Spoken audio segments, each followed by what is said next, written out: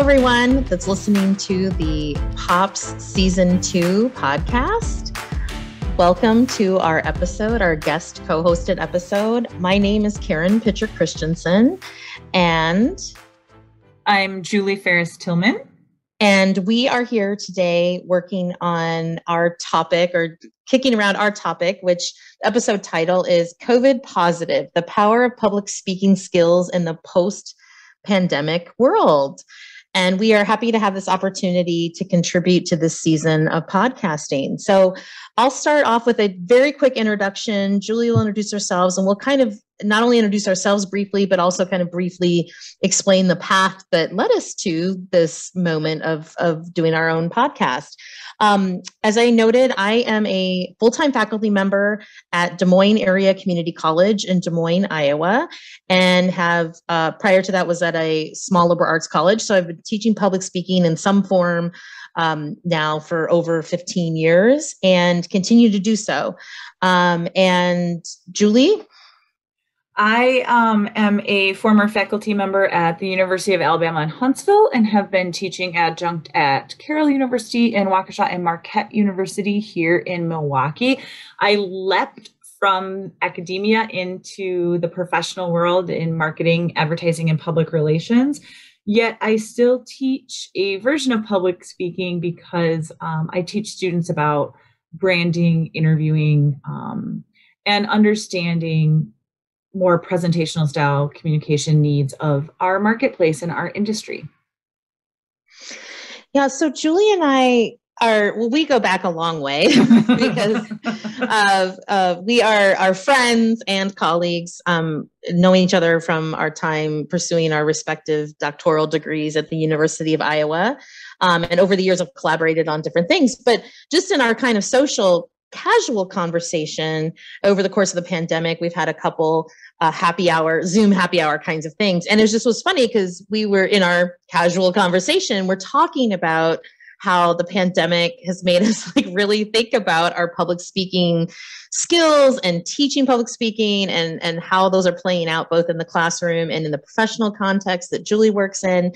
And lo and behold, not long after that conversation was this opportunity to contribute as guest co-host to a podcast on these types of topics. And so since we have a secret dream, not so secret, I guess, anymore, that to have our own podcast of some variety, Julie and I thought, this would be a great opportunity because we were just talking about these things in our lives anyway. And so we are happy to have the chance to kind of kick it around. I think we offer up, or I would argue that we offer up kind of a nice bookend of the experience, right? I'm full-time teaching, on the ground, so to speak, or in the classroom or in the interwebs, wherever it's happening right now. But I'm teaching, freshmen and sophomores in college, kind of in the beginning of their public speaking education in a lot of cases. And while Julie's certainly in the classroom, even though in the classroom, you kind of offer up the other bookend too, because most of the classes you're teaching these days are later, like juniors and seniors, correct? Yeah, I'm helping people put a bow on their degree. So where they may have started with basic public speaking, comm theory, media studies, I've taught all of that. But now at the end, Marquette offers this really great course. I think it's great because I teach it. I've taught it for years now. That I call How to Get a Jobby Job, but I think technically it's called Special Topics in Advertising and PR. But we basically wrap up everything and help them understand that communication theory translates, like understanding your audience, finding common ground, that those presentation skills that you manufactured for an informative speech, that now your informative speech is a job interview. Now your persuasive speech is pitching a campaign idea. And so I translate their core learnings into launching them and kind of getting them into the professional sector with those skills intact, using those skills as a lever to propel them. And so you're doing that in your kind of your side gig, so to speak. I mean, you have plenty of teaching experience and continue that experience, but then you are on the other end, I guess the other bookend, right? Of you are sitting in the professional world in a way that is different than being in the classroom. And can you talk just a little bit about what you're doing for your position and who you work with and what types of things you're doing at work? Yeah, I'm the director of public relations for a mid-sized advertising agency here in Milwaukee. And obviously, in advertising, we typically have clients all across the country. So the idea of a conference call is normal. We just commented the other day that, GoToMeeting and WebEx are now just a thing of the past. We use them to call in clients to a speakerphone in the center of a conference room, and 5 people would huddle around and stare at the phone. I mean, we didn't even often share screens, even with PowerPoint slides, because we have the client watch on their own computer. And now the pivot to being always on screen to actually physically meeting with people in cyberspace was immediate. And so we've been at it about 15 months, but even the first week that my agency went fully remote, we were learning how to cascade screens, how to look at people. Our CEO even mentioned, I'm trying to watch people's expressions, see how they respond to information. And our clients are doing that too. We've been recording video for clients for social media where we need short video, and we're learning how to edit. People are learning how to speak. They're going back to presentation basics. Instead of just opening a meeting and saying, hey, how are we getting started? There's a great intro to help cue that we've started, that everybody can hear. We wait for the internet lag and then we proceed, right? There's so many jokes. You're still on mute. Can you see my slides? Are you in here, Karen? Wait, it says she's connecting. So we're in a weird way, we're back to square one. And there's a lot of pressure because there was an in-between time where maybe we weren't at our best because we were just on the phone, or maybe we weren't at our best because we were sending a lot of written messages. But now that we're in this space, everybody has kind of changed their persona and changed what they deliver and how they deliver to accommodate the fact that we're on again. We are on again. Yeah, I think that and these are the types of things that we were casually talking about before we even, conceptualized this podcast. And while I think there's definitely a lot of, there's definitely for everyone, right? This pivot, and I really like that word of the idea that the pivot that happened, right? 15 months ago or whatever, is caused a lot of heartache and stress and some scramble in a lot of cases for a lot of people. Now that we've had time to let that dust settle a little bit, though, I think the thing that we kind of come back to is that, wow, talk about a situation in which our public speaking skills sort of are more important than ever. And I think and so not to say that there aren't some negatives, but in terms of public speaking education, I think COVID has brought kind of a lot of positive teaching moments, even with some of the losses that we had in terms of things like giving live public presentations to live people in the same space. It's really brought up a whole other set of skill sets. And I think that going forward, and this is something we might kick around some more too, we're not, the work, particularly in the world of work, although I think education too is fundamentally changed and will go forward as fundamentally different in lots of ways.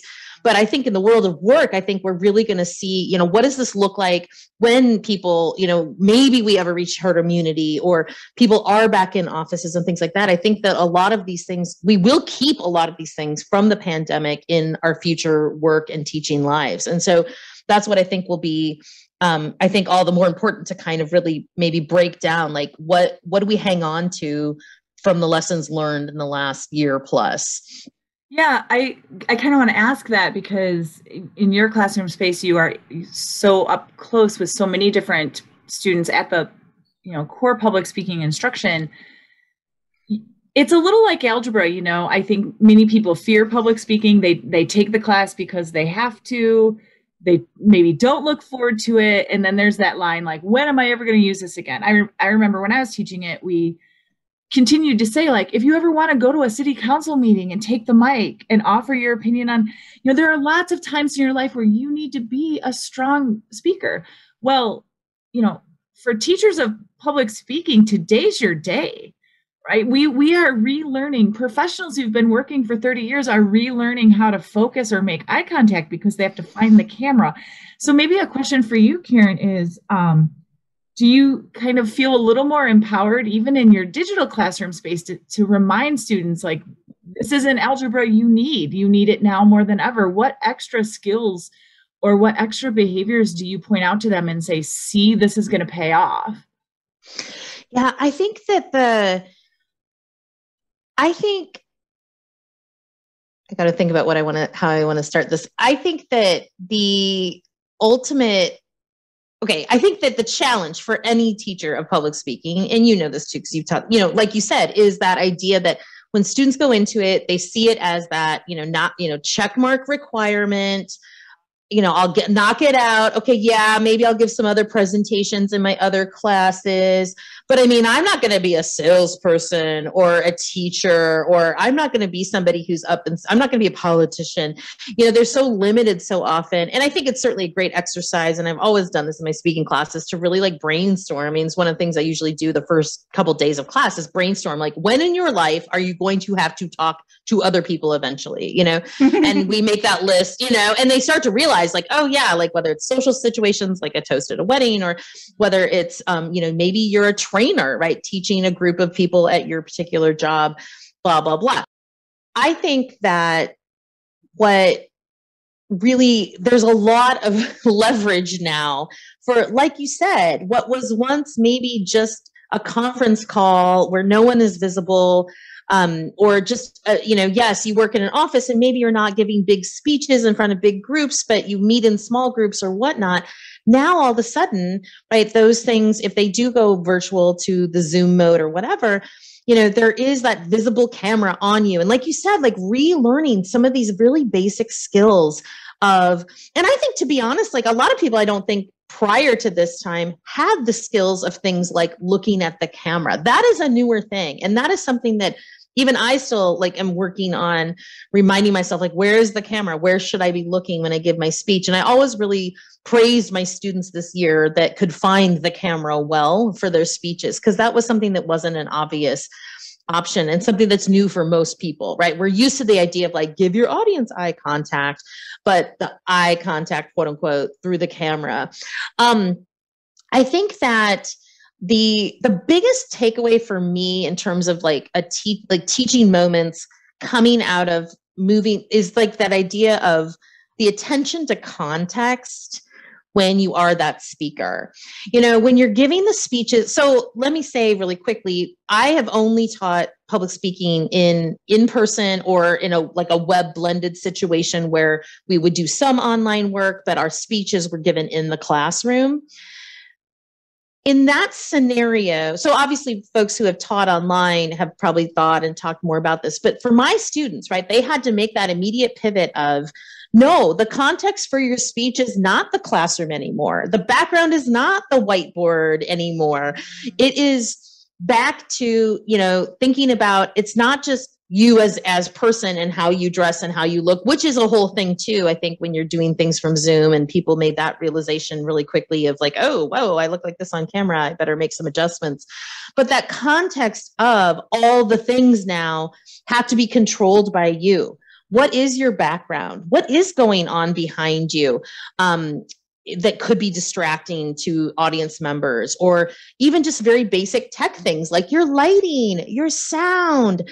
And those are things that were absolutely not necessary in a public speaking context in a normal, quote unquote, normal face-to-face classroom setting, that all of a sudden, and it wasn't even just, I could help them, but it's still kind of on them, right? And it was so interesting because so many of them, the background thing just cracked me up, and also was a great teaching tool, right? Of because they could see it from the other students speaking. It's hard to take someone seriously in their speaking when they have a Bud Light poster up behind them. Or even just something simple, like you have a ceiling fan that's running while you're talking, and that shadow is really irritating. And you may not even notice it, but like we do, and it's taking away from your message. I want to bring that up. I think that's happening in the professional world too, Karen, and it ties to something I want to talk about a little bit if and when we return to the world, about how to be audience members. When I teach public speaking, there's two things at stake. I do spend time, well, there's more than two things. I spend time talking to our class, about how to be a good audience member. And I have always used this example of the bee in a room, and how what we're all looking for is great communication. We all want to hear the message. And have you ever been in a classroom where a wasp or a bee gets in and no one does anything about it, but everyone's paying attention to it? We're all watching it bounce against the glass. We're listening to it buzz. You see people swaying in their seats to stay away from it. And I always encourage my classes, in the interest of great communication, point it to that distraction and remove it. Don't tolerate it. Someone stand up and say, let me get the bee, or let me open the window, and put a pause on what's happening and clear away the distractions. And as you talk about students needing to understand context, that's the same lesson. The bee in the room is your Bud Light poster behind you, or understanding what you're presenting. I have a client who we talk with on Zoom calls or Google Meet calls, and she has a connection issue of some sort between her headphones and her computer. And when she unmutes herself, the noise that her computer fan creates for everyone on the call sounds like a motorcycle revving in her driveway. At first we thought it was a lawnmower, but then seasonally, as times changed, we realized it was her computer, because no one would be mowing their lawn in the snow. And yet she doesn't hear it. We do. And it's been a real experience watching, teams of maybe 10 people handle the bee in the room, handle that distraction. People will say, oh, I hear another motorcycle. Hold on, let me try to talk over it. Because we know it's her, but no one wants to say to this person, fix your headphones. Something's wrong with your computer.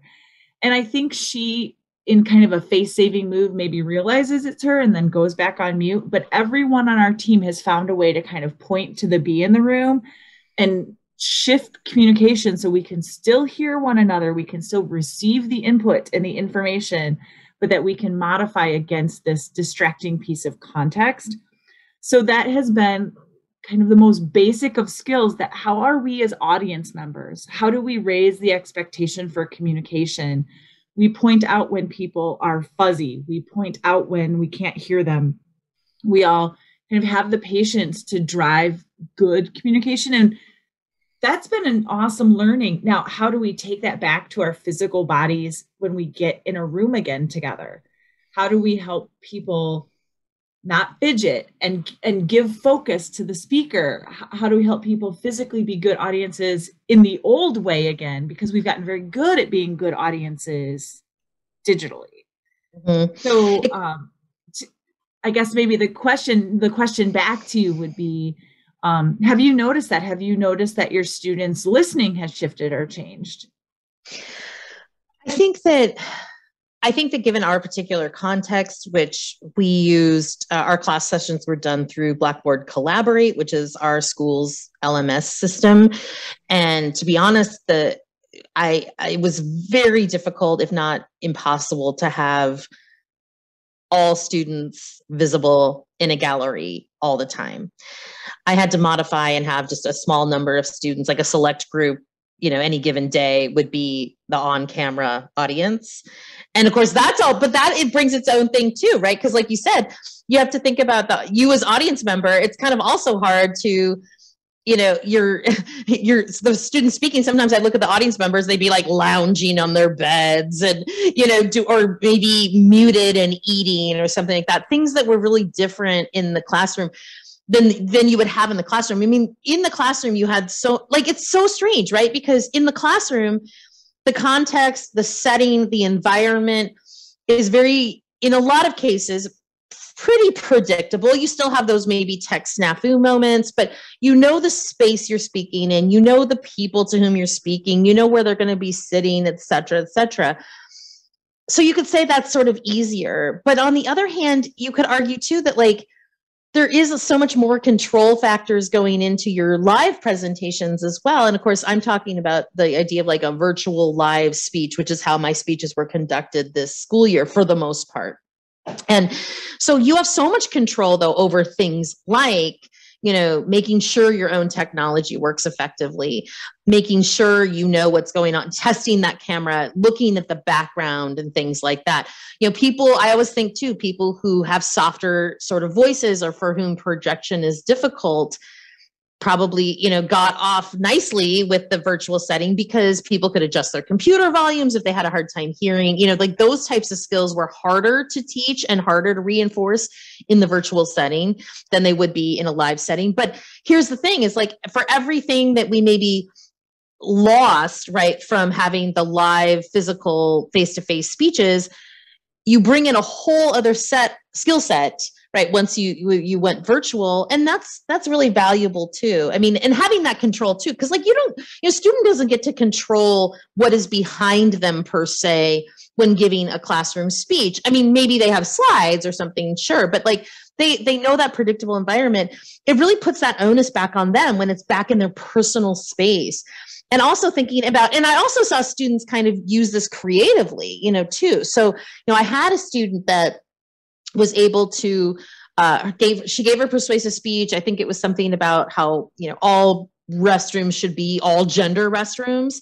And she had a rainbow flag as her background behind her. And like, that was just a lovely, subtle yet not subtle sort of, I mean, she didn't really reference it in the speech, but it was a nice backdrop for her topic, right? So she worked that to her advantage, and students definitely noticed it in the feedback and that sort of thing too. So I think that it just brings up this whole other kind of, in the context too of like, again, how do you act as an audience member? How do you act as an audience member online?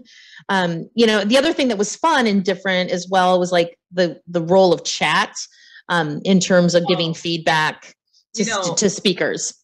Actually, that I really do want to talk about that. That has been two major faux pas have occurred in the professional space that I would love to translate back to the classroom. And that is, the way you engage your audience, the pressure is on to make your communication compelling because everyone is multitasking. We sit and you can see it in their face. So as a speaker, it's really hard because you see people's eyes either moving to their bigger computer screen if they're a 2-screen user, or you see their wrists and hands and hear them, and you know that they're emailing you. It's like when women put on mascara and their mouth hangs open. Like, people are emailing or on another screen based on what their face is. And so as a speaker, that's nerve-wracking. I know you're only half listening, so now I have to either respond or I have to have structured my comments to be persuasive and compelling, which is, at the core of great speaking. But the chat is just a whole nother beast where it could be an amazing tool. Like, I remember persuasive speeches in my class where students open with, how many of you have gone on a nature hike? Show of hands, or, those sort of informal polls. Like, now technology allows us to actually be polls. Technology allows us to actually be feedback. There's a cool way to work that in. But when you're delivering important information, let me give you a download on what's happening on this project. Let me give you the directions you need to move something forward. And someone is throwing up chats like, oh, here's something similar. Oh, here's another bit. People listening who are trying to give you focus keep turning to catch the chat notification. So when you are in a classroom and you are the single speaker, the 15 people watching you know to stay quiet till the end. And digitally, the 5 people watching you may stay quiet, but chatting is not the equivalent of being quiet. It's actually a huge disruption.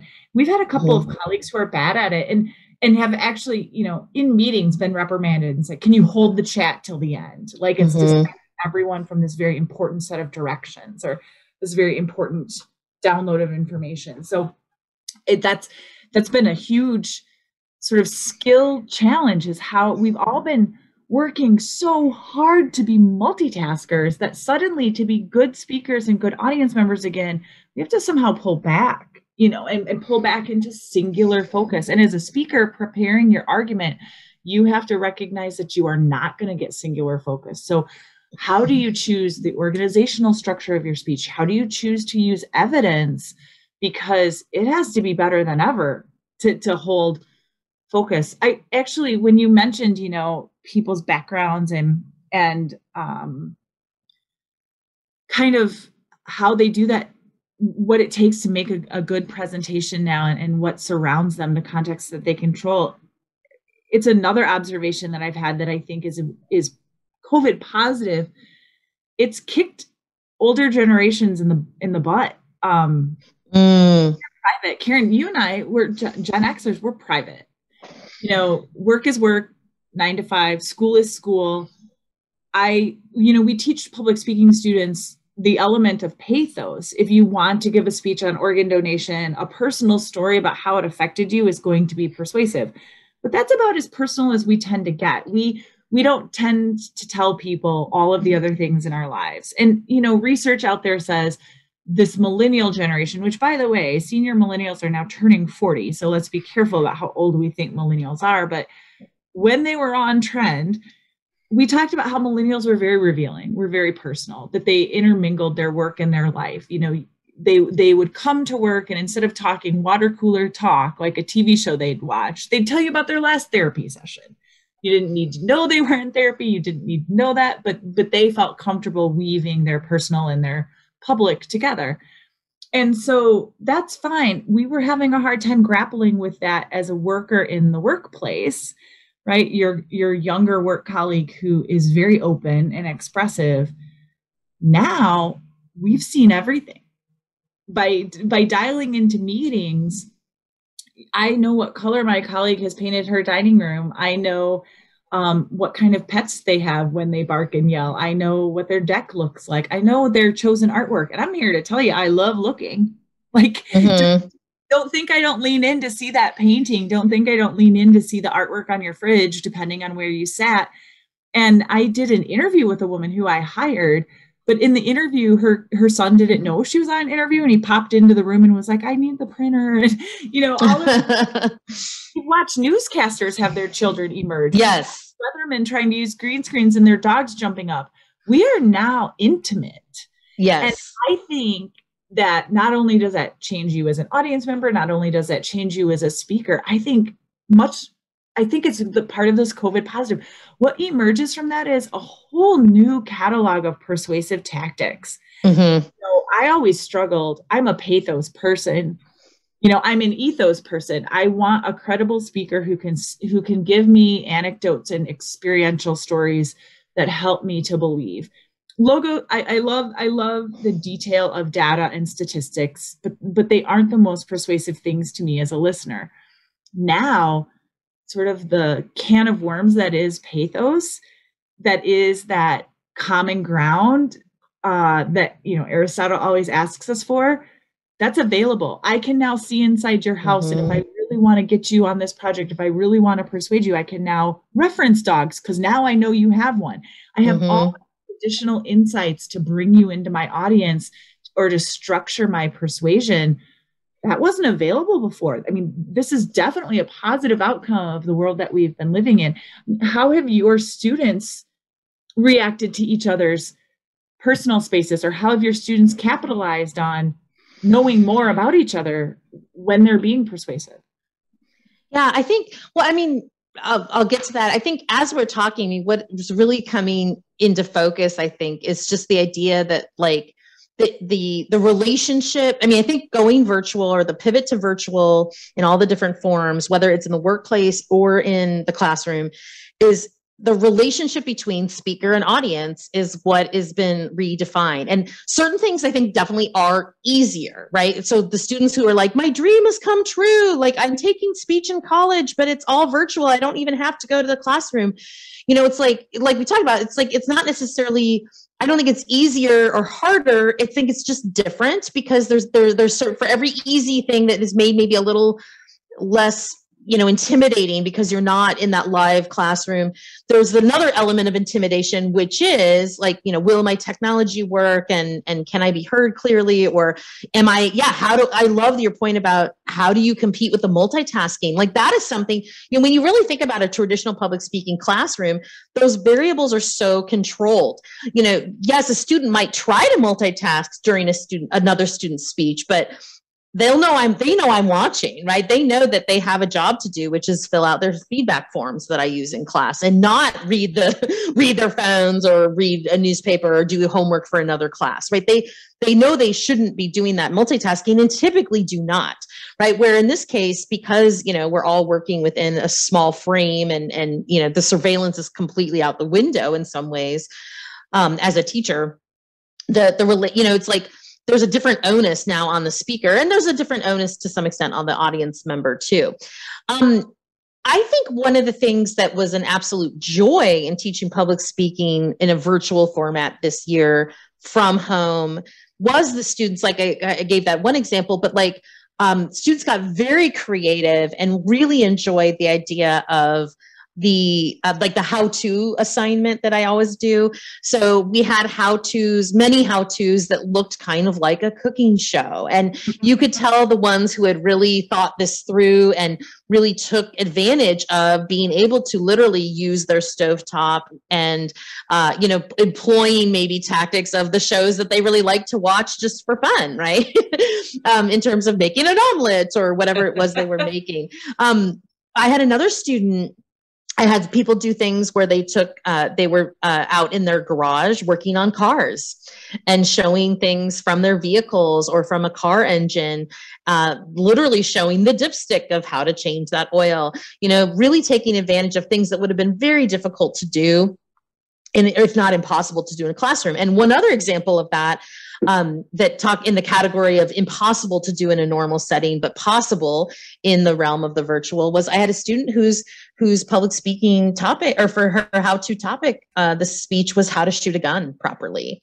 And she had kind of established that ethos of, in her introductory speech, that her family was into shooting. She lived in the country, and she took us outside and did a great job. I mean, really approached it as, it may look like anyone could just pick up a gun and know what to do. And like, there's a protocol and there's a way to stand and there's a way to hold it. And it was very interesting. And the students just, whether, it wasn't about gun control or gun rights or anything like that, but it literally was, again, in that category of like, I know I could not do this in a normal on-campus classroom, but I'm going to take this skill that I very much know how to do and showcase it. And she did a tremendous job on the speech. And so those have been like the really fun, unexpected joys of the change of scenario. And I think that you can almost kind of see too, like, maybe on a day, right, where someone else is speaking that same day, you realize you could almost see it in their faces, the students that are like,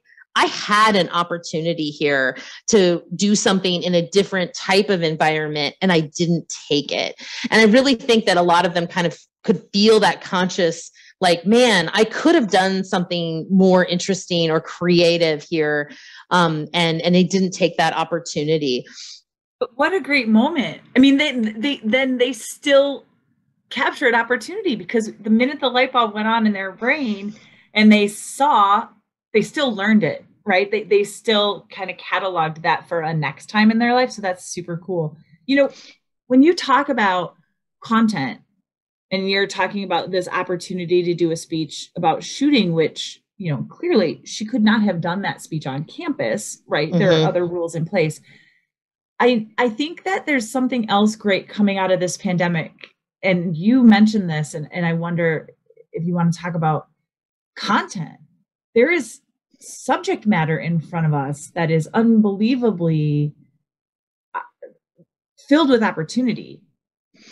I agree. I think that COVID it'll be interesting to see now another in the fall semester, next spring semester, but COVID created inadvertently a wonderful sort of case study, or I guess maybe a topic area, right, that works so well for public speaking in terms of students really, like, you want to hang your hat on a persuasive topic idea. I mean, COVID offered so many options that were so great in the sense that, when you're getting students to really think about, okay, you have to do a persuasive topic and it should be relevant to the audience and something that, ideally, impacts everybody or could feasibly impact everyone. And yes, there are topics like that, right? Whether it's climate change or things like voting and voting rights, which are certainly important, relevant topics. COVID-19 is like, talk about a topic that is instantly relatable to everybody. It impacted everyone's lives in some form. Everyone deals with it right now and continues to deal with it on a relatively regular basis, whether it's am I wearing a mask in this store or not? Am I getting vaccinated or not? Can I travel or not? What's a vaccine passport? Do I need one? Etc. I mean, in terms of like a persuasive topic bank, there was some really great speeches that came out of it too, because it was that type of thing that offered up. I mean, it's a public issue. It's relevant. It's tangible in everybody's everyday lives.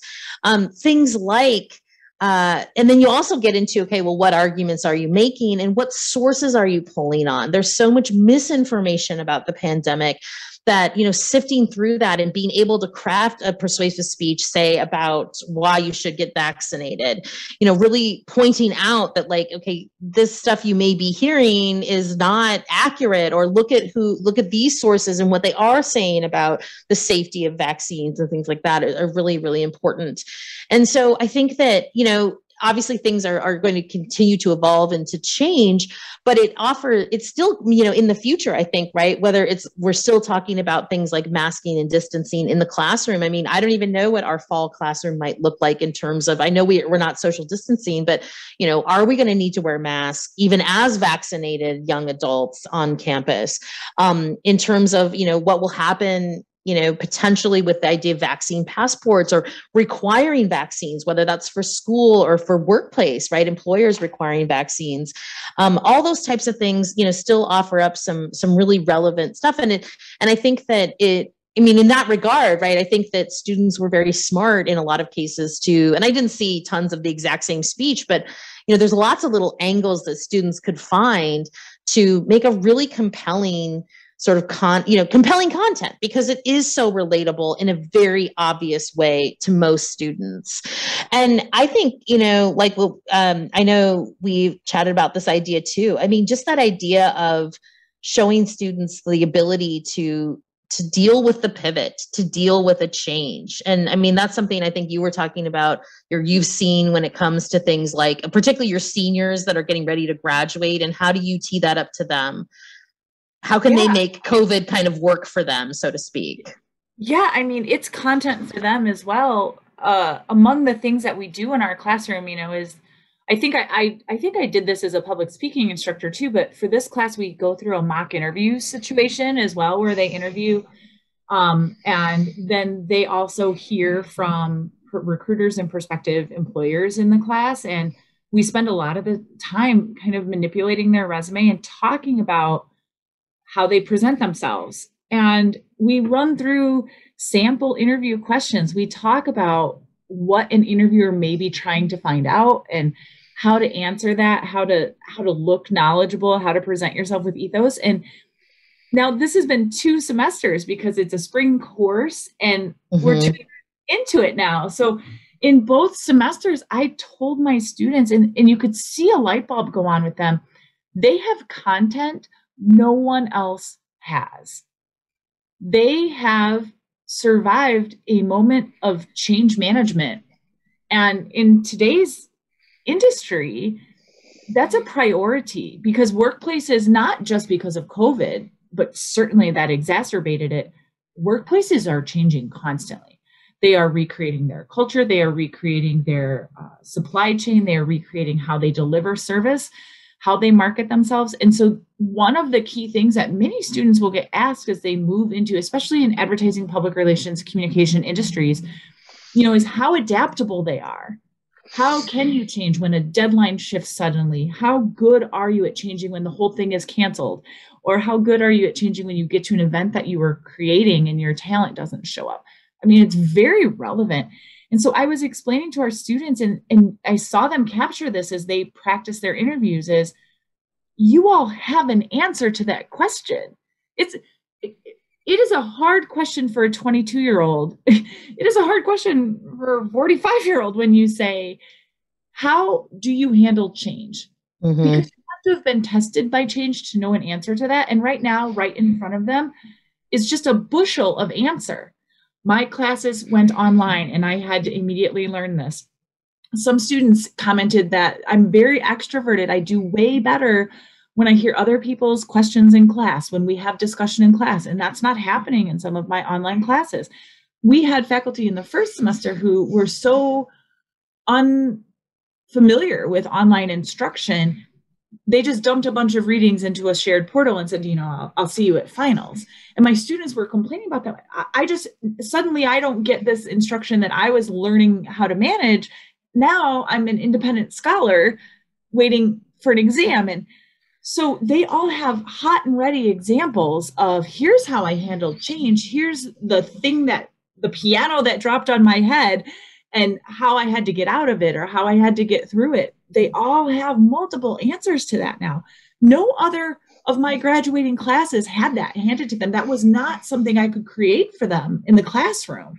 And so one of the positive things about the content of COVID is, in addition to being persuasive about vaccines, in addition to understanding source material and research and which voices have power and ethos and how you support or align your argument with them, the other side of that coin is, how do you make example of the moment personal and for yourself? We have all mastered change. Let me go one level further in my analysis of this and say, this caused change, that caused change, and I navigated it in the following ways.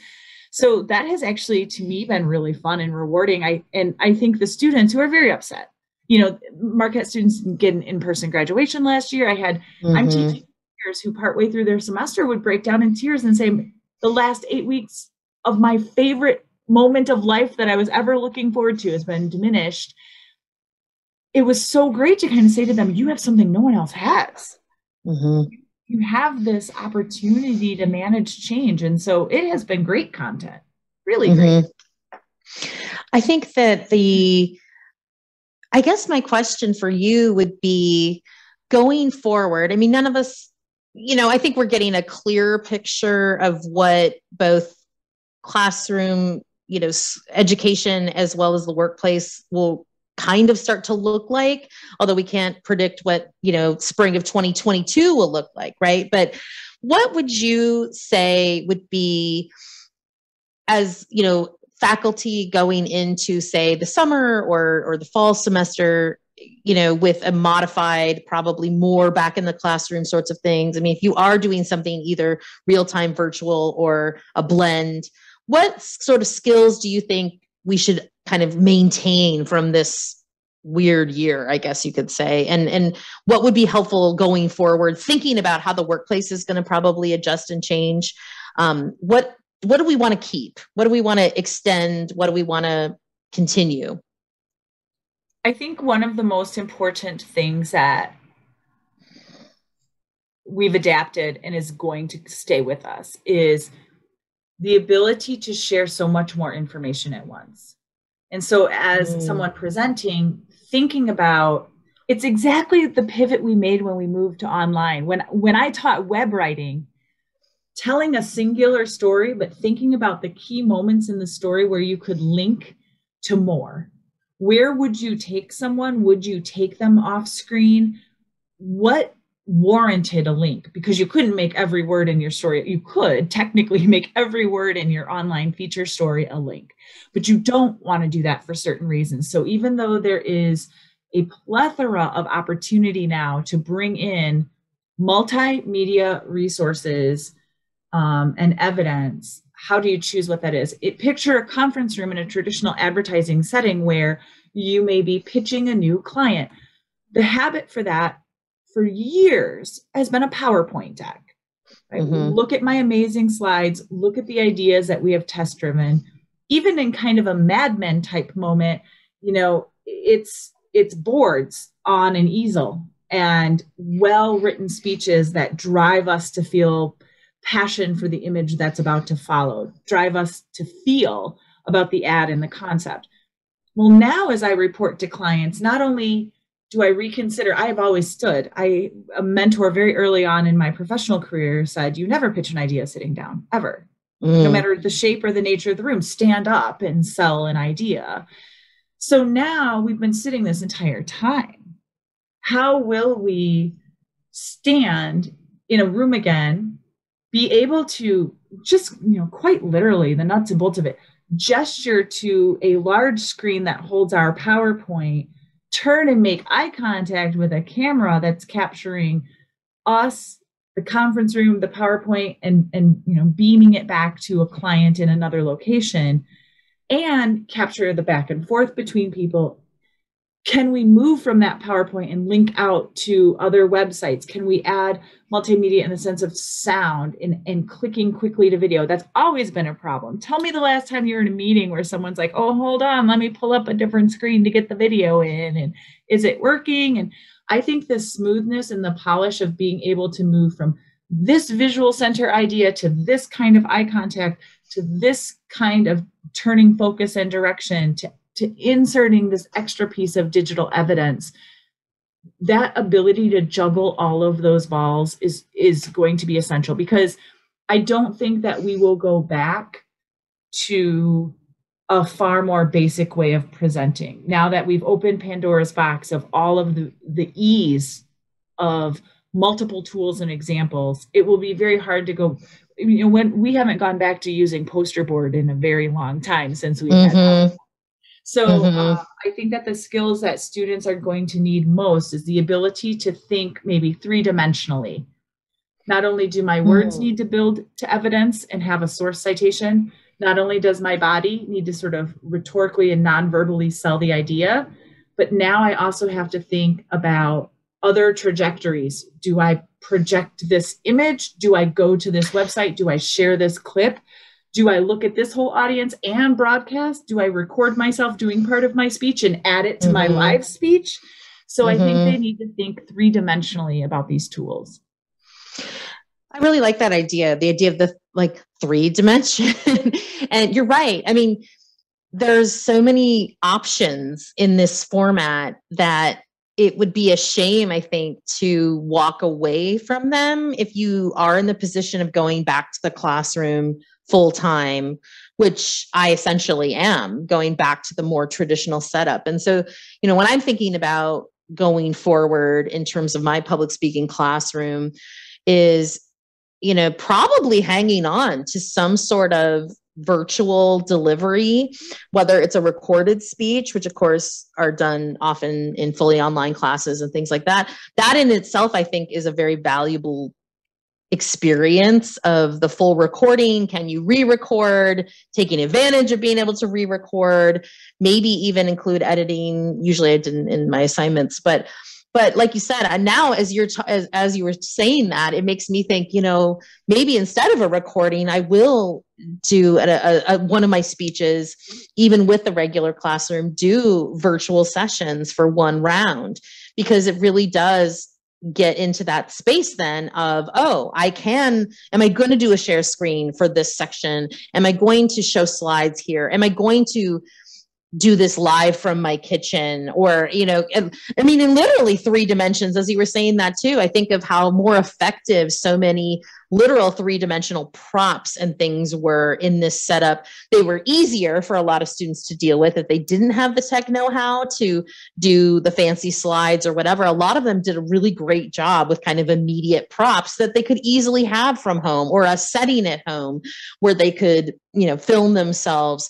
Kind of make, it's much more interesting to watch someone, for example, cook an omelet live on their stove and talk through that process than looking at slides about it or just listening to someone talk and hold up a frying pan, So I mean, thinking about maybe keeping at least for some element of it, right? Keeping that element of, because I think that, I work in education, you're in the professional world, but I think it'll be fascinating. I keep reading things about like what is the next office phase is going to look like. And I think that students, anytime in the next few years, if they're entering, more professional settings, whether, or even just in school settings, right? It might be modified. It may not be as extreme as the last year has been, where everything has been virtual, but I don't think it's going away fully. And I think that the more that we embrace that as a skill to be taught and celebrated, right? As a skill that, congratulations, like you can give a fantastic virtual presentation, or how to effectively get your point across even within a short meeting, and I think that's the thing to come back to too, is that, as long as we have Zoom meetings, even your informal meetups with your coworkers are, or what maybe would be perceived as not a public speaking scenario if you were in an office and casually meeting in the meeting room. Now in the virtual meeting room, right? I mean, it is a public speaking sort of situation where the camera is on you, and you've got to think through how you're going to communicate, and you've got to think through how to reach the people that are trying to multitask, all the things that we've been talking about. I think there's going to be great stuff going forward in terms of really reinforcing the very real world applications of public speaking skills kind of in general. And then also the very real world applications of now, not only is like, these are basics for public speaking to a crowd in a classroom, but the public speaking concepts going forward into all kinds of quote unquote real world, as the students like to say, right? Real world scenarios. It's great. And I think that we're at kind of an exciting moment with public speaking education because we can work on those things. I agree. I think to your point about content as well, the classroom is also going to look filled with more variety. I don't, not to be insensitive, but when I was teaching, one of the common conversations we had in the break room of Eastern Illinois University was, you're going to get somebody with a blood donation speech, you're going to get somebody with an organ donation speech, that these were the standard persuasive moments that an 18-year-old was discovering, or that a student was newly discovering. Now we've been global. I mean, think of the concerts, the museum tours, the lectures at different universities that have been available to us. All we've had to do in this past year is understand time zones. But I am on the phone with Jakarta in the evenings for a project. Now, as an advertiser, I've certainly worked in global and international advertising projects, but it was a phone call through WebEx. Now we are global, and we are understanding broadband capabilities. We are understanding language. Being able to watch my English as second language colleagues has led to so much more understanding than trying to just listen on the phone. Like watching them speak has made it so much clearer. And the ability to recognize international and global concerns, knowing the differences in the kinds of commercial activity happening in Mexico, understanding the rise of TikTok in Indonesia. These are all content fodder as well. And I think what's going to happen is our public speaking classrooms, because of so much exploration of content, things to talk about in order to practice these skills, I think that there's a giant opportunity for us to be a little more worldly, a little more aware. There's going to be a blossoming of kinds of topics and things that people can share, because there was always access, but I don't think we all chose it because it was cumbersome. It was, either a phone call or it was reading only online. But video production, video sharing, all of Zoom, Google Chat, et cetera, that have emerged at rapid speed in the last year have now put all of this access in our muscle memory, where before we knew we could get to those things, but it would be hard. Now it's just as a click away to tour a museum in France. It is a click away to take a class at an Austrian university that's being offered at 8 p.m. So I think that we are going to see much more worldly conversations in our classrooms too, because the subject matter can be pulled or glean from anywhere. So I think spring, so I guess maybe I'll ask you too, like spring of 2022, the finals week next year, what do you think you will have seen? What will you be wrapping up in your post-COVID, positive COVID aftermath? Hopefully it's an aftermath by May of 2022. What kinds of things will you be wrapping up? Well, I think my argument would be that presumably and hopefully going forward with the sort of lessons, right, of the last school year into a new school year and we'll say post-pandemic world, I think that there'll be, I guess, those lessons in terms of a couple things. One, in terms of audience, right? Reminding ourselves of like what to do as an in-person audience might take a little bit more adjustment.